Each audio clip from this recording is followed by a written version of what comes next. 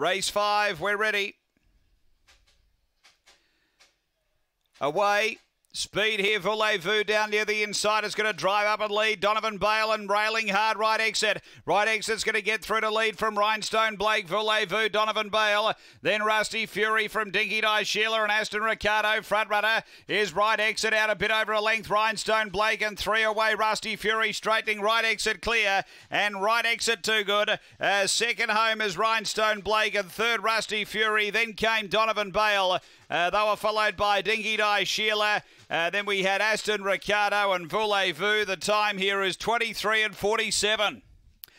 After the running of race number 5 and number 2, the winner, which is right exit for Kevin Bewley. Numbers are 2, 6, 4 and 5.